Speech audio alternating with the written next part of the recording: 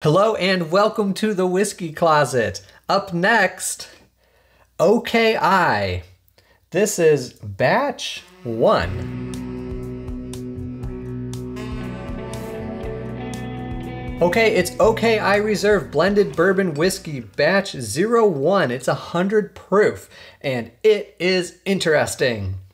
It has a low rye bourbon, which is 8 to 10 years old, a high rye bourbon, which is 3 to 8 years old, a 95.5 rye whiskey, which is 9 years old, a rye corn whiskey, 9 years old, and a light whiskey, 10 years old. From what I understand, all of these are from the MGP distillery. It says distilled in Lawrenceburg, Indiana, right on the back of the bottle.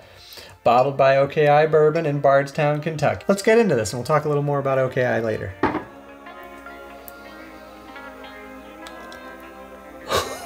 Oh my gosh. Holy shnikes. That smells unlike anything. Oh my gosh, it has this super rich character, like deep, dark kind of caramel notes, but at the same time, it is cut with this, I don't know, super sweet. You know what? This reminds me a little bit of barrel seagrass. I love the way that this smells. Man, let's taste it. That's incredible. Wow. That's amazing. There is so much happening there.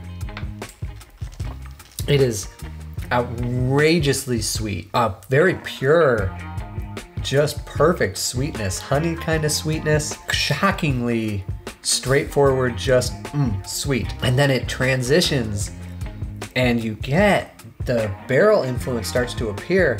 This spicy character starts to appear, but it doesn't get aggressive at all. There is all of this fruit kind of notes, like maybe a sort of an apricot kind of fruit. Kind of maybe an apricot thing on the nose too. Ooh, I'm not sure if apricot is necessarily the perfect word, but whatever, it's not like I'm hunting for it. It is super predominant. The finish is so unique because you get spice and you get barrel impact.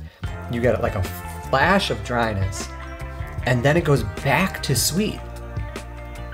And the finish is really long, and the finish is crazy mouth-watering. And that barrel hit, but the sweetness is coming out underneath it. That's wild. Okay, so I tried this at a bar, and I remember when I tried it thinking, this might be the best bourbon I've ever had. And then I was so excited when I found this bottle.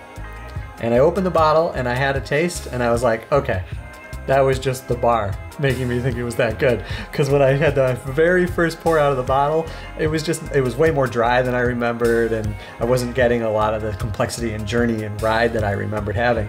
Boy, am I getting that again tonight. Maybe the bottle needed a second.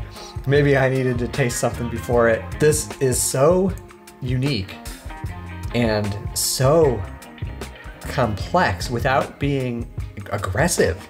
It's amazing that something can be doing as much as this seems to be doing without getting overly aggressive. It's incredibly sweet though.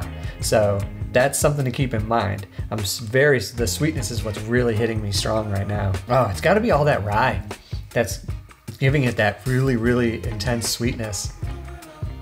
But there's so much charred oak in there that's balancing the sweetness. And it's also so rich. Wow, that is a really, really good whiskey. Okay, you kind of can't talk about OKI without talking a little bit of history. OKI is a brand that was originally New Riff Distilling. Before New Riff had their own distillate, they were sourcing and selling it under the OKI label. And then they discontinued the OKI brand once they had their own distillate, and they're the New Riff that we all know and love today. And then somebody else came along and purchased OKI. OKI stands for Ohio, Kentucky, Indiana, and the people who have purchased it they're planning on continuing in that vein. Going to be sort of doing something across all 3 of those states, which is an interesting little gimmick. Okay, since this is up next with OKI, I'm going to compare it to what I tasted in the last video, which was Pursuit United. Well, that smells very nice. Boy, that smells really good. These are much more similar than I ever would have guessed on the nose. This is shocking. I thought these were gonna be so different. Woo! That drink's hot, spicy and dry. From the nose too, I was thinking that's the Pursuit United. Wow. Wow, that has a long, spicy, dry finish. Whew. All right, let's move into 2. Oh, whoa, okay. See, now that is what I was expecting. That crazy apricot sweetness is jumping out of the glass now. Oh my gosh, that smells so good. Wow.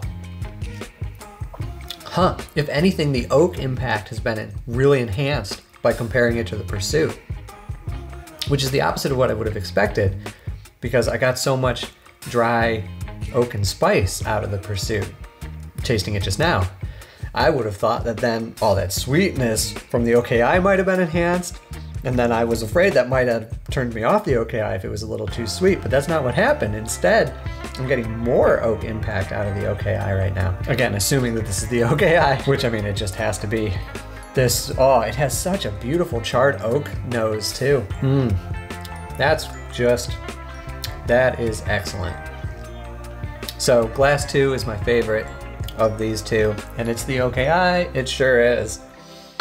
So there you go. This has been another episode of Up Next with OKI, and another episode of The Whiskey Closet. Thank you again for watching, and I will see you again next time. Goodbye.